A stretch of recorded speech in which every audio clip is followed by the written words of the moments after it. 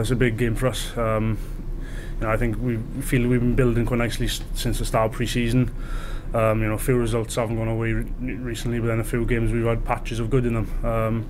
I think us in training at the moment was focusing on the good, trying to learn from all the bad, and just trying to put it into place in Edinburgh. They had a loss last week as well, so they'd probably be disappointed with that. So they'll definitely be coming for us.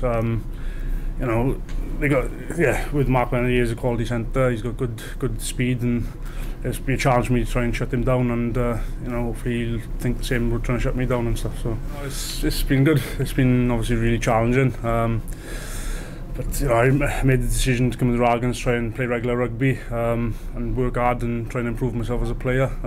I've really enjoyed myself building up to now. I think obviously once again it is still mixed, but we feel as if we could have done better. But after being here for a few seasons, I know things can go badly if you don't start well, whereas I think we haven't started as bad as some of the previous seasons. So I definitely think we've had an away win, which is something that was massive for us, and obviously our Glasgow game home was really good, and there's patches of other games that we did do well.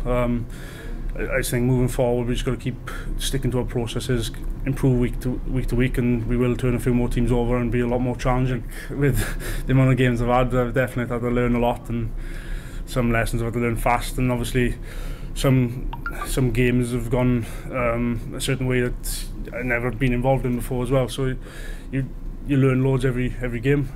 I definitely think I'm a more improved player and a better sort of game understander now than I was back when I first started. But obviously I've recently re-signed, so I'm really excited about what I can do the next 2 seasons. And obviously, I hope that as a region we can really kick on, and then if I continue playing well and enjoying myself like I have done, then I can't see why not.